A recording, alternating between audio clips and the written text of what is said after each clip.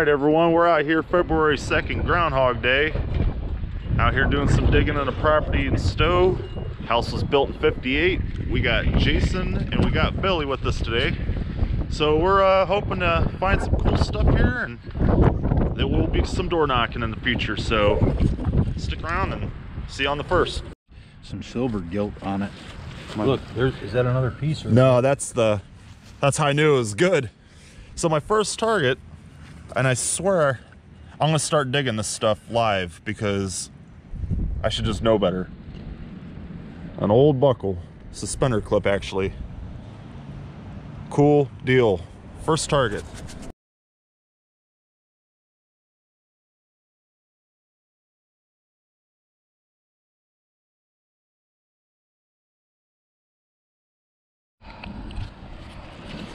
So I'm out here doing this. Wasn't expecting this. We know the property's old. The house isn't that old. Ian had a good shot, but if Billy takes the camera here, I got a flat button. I'll try to clean it up a little bit. Shankless. Let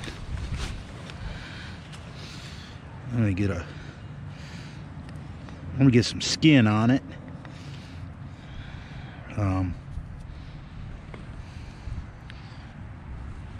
See if there's any kind of design on it.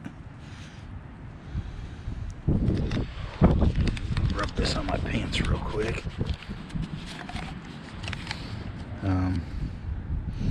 Not really seeing any kind of design at this time on it. Definitely way old, which is good. That's what we're looking for. So there it is, folks.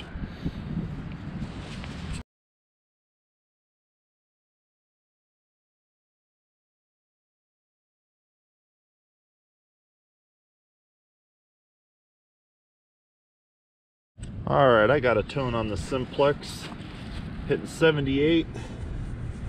I'd say about 8 inches down. I'm in park mode. I just hope I got it with the pinpointer, so I'm not sitting here digging and digging and digging.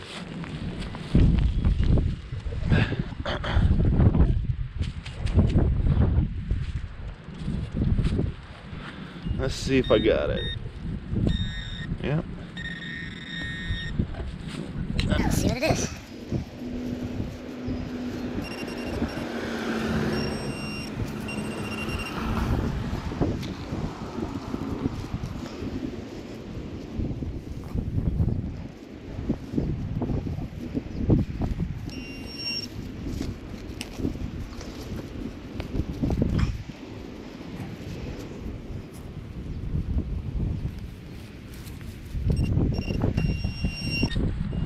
Oh, it's a coin, not silver.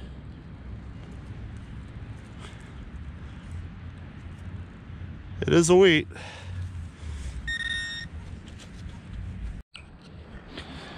So my very next target, I popped the plug and you guys are seeing it as I'm seeing it. Right there. On the Simplex. It actually hit pretty low, 60s. It looks like it's gonna be a Rosie. Yeah. What is it, Jason? Rosie. Sweet. 1959 Roosevelt. So I'll take it. That's a good start to my day.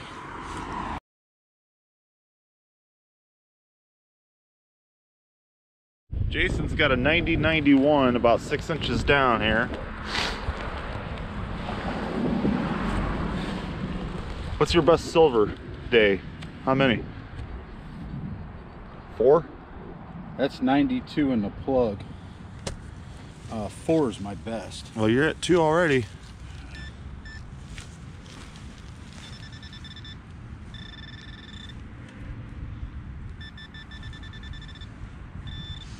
No, just quarter. Man. Yeah, that came pretty high. Jason's on a roll with another silver. See if we can get in here and look at it. There it is right there. This one came in 81, 82. Surprisingly, because it was standing almost straight up. And this one's gonna be another Roosevelt, 47. Just to show you guys I'm not BSing. That's what it is. There it is. I'm off to a find good it. start. Go find it.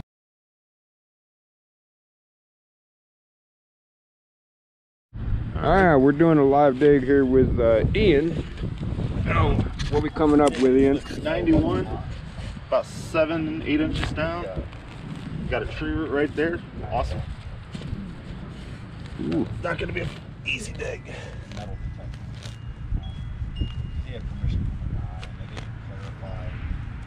I would love to pull silver today. I think Yeah, Jason's got 3 of them already. Nail. Get over here. this might just be a quarter. It's not deep enough. Oh no. Oh, look at this. It's silver. A medallion? It's a pendant. Yeah, it's a pendant. Without a doubt, that's silver. Oh. Yeah, it probably Sterling. Yep. rang just like a dime. Yep. Cool. See, that's what I say about Ian on my side of the yard. Oh yeah? I'm still got it. What the hell is this? Hey, buddy, make sure you stop right before that tree. Uh-huh. This is my side. Cool deal. Clean that up. Looks like a Catholic St. Peter. Yep, St. Peter. We'll find, dude. All right, I got an 84 here.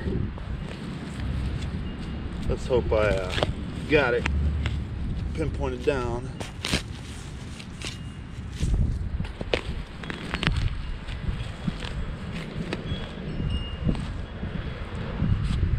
I want to get on the silver board.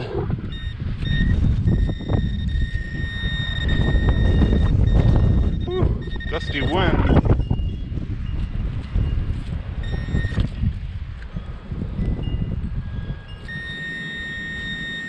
Oh, just another wheat penny.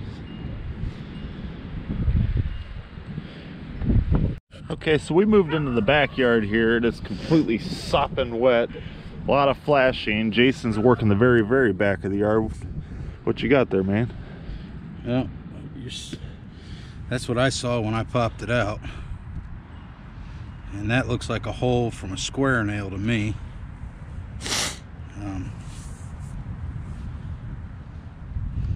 I mean, it's possible it could be a washer. I'm thinking more like it was a coin turned into a washer. Let's see. Because that looks like a square nail. I dinged it too. Typical Jason fashion. Yeah, I flemmed it. I don't think we'll be able to ID it if it is a coin. But for my guess, It looks pretty thin. it does look pretty thin. But that doesn't look like a manufactured hole either.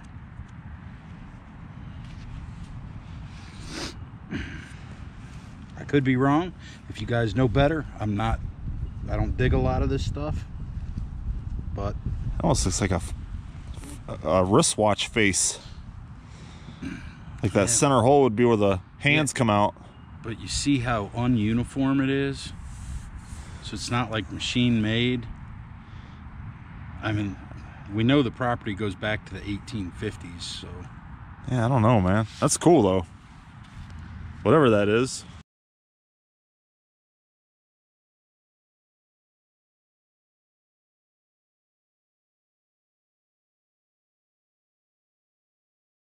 We'll straighten it. So I just found, and I should have gone live, famous last words. It was ringing up a 50. You just never know with these midtones. That's why I don't want to really go live, but it's twice today I should have. That is sweet. That's really cool. I wonder if that's an old military pin. I don't know.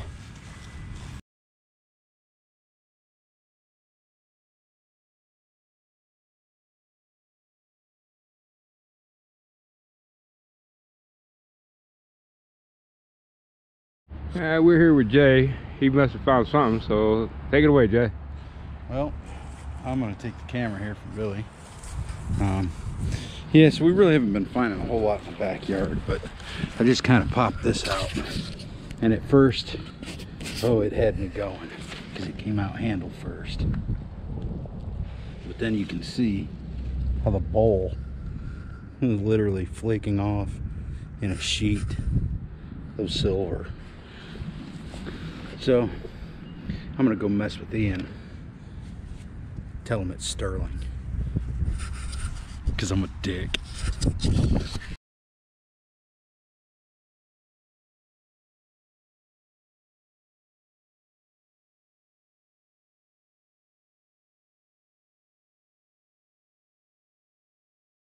There you go. So Ian tells me since I landed the permission I have to do an intro, so here's my intro. I'm headed. House was built in 1958. Yeah. Well, for the most part, it's clad here, but you can see that right as the plug is. It is a Susan B. Anthony dollar, 1979. I don't think I've ever found one before. Cool deal. So we're hunting this new permission, and I popped this out. We're not really finding much, mostly just clad stuff. This is a pretty old button. There's no back to it or shank unless it's pushed in the other thing. I don't see any designs on the front. It's pretty light, but it's been here for a while, so that's what it is. See you when we get something else.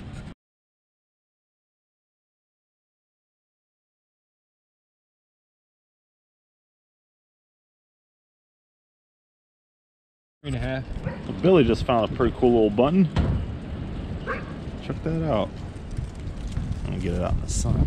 I don't know what that is. If that's a dove or a bird, or I don't know, man. It's pretty cool, dude. Yeah, it was coming in 81, 83. Good find, man.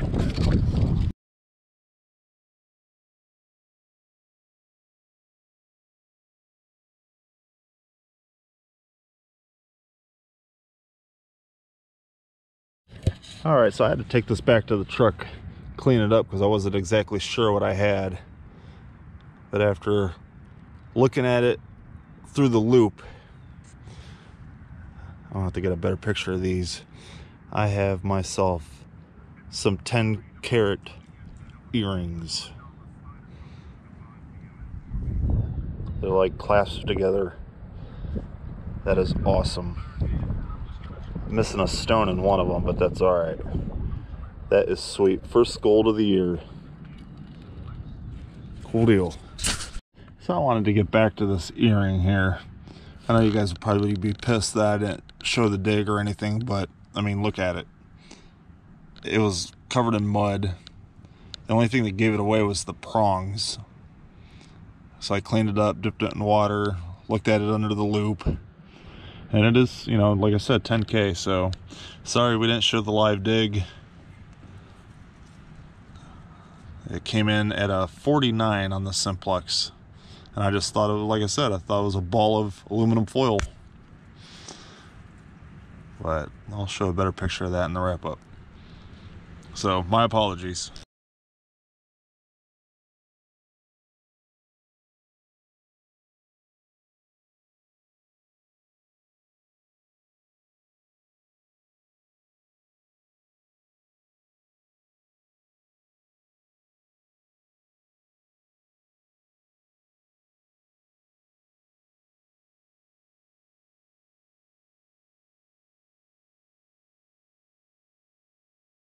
All right, we're at another permission. The guy only wants 2 of us because it's so small.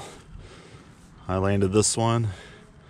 I just dug me a silver ring. If I can get this thing to hold up on me.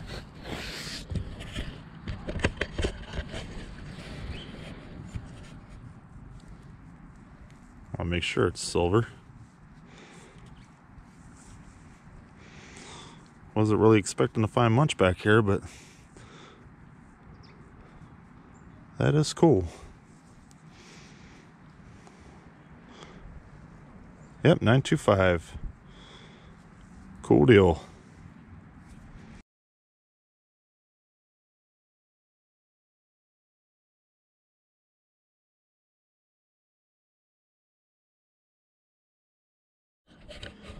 Well, Ian and I are over here taking and doing this house that we got permission at. And I came up across a signal that was about 67, 68. Dug it up. Turned out that it was a button. Nice little button too. A little bit older. Can't wait to clean that up and get a little bit more detail out of it.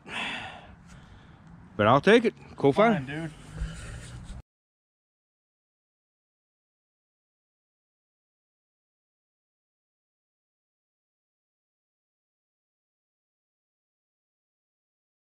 All right, we're back home. Doing a wrap up here.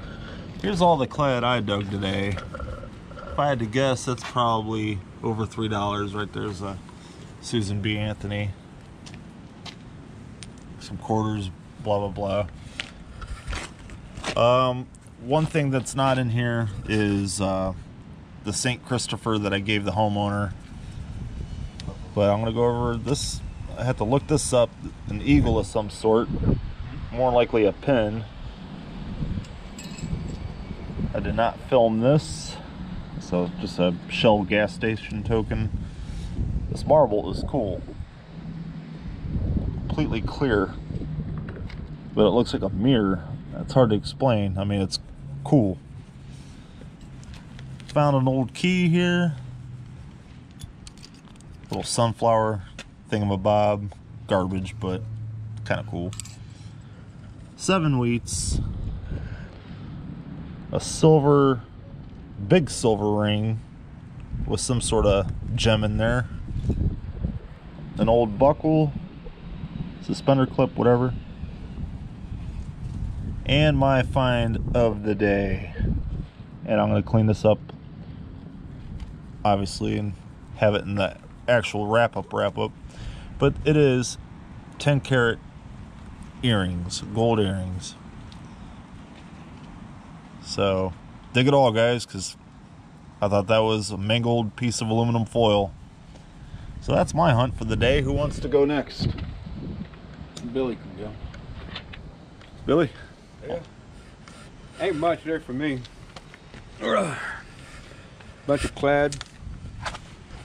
I got a back of a truck, Chevy. Got a what do they call a cherry bomb Chevy car, old Lincoln or Continental or Cadillac car, and a Jeep. Couple buttons, some kind of a tag for something, some kind of cosmetic or something.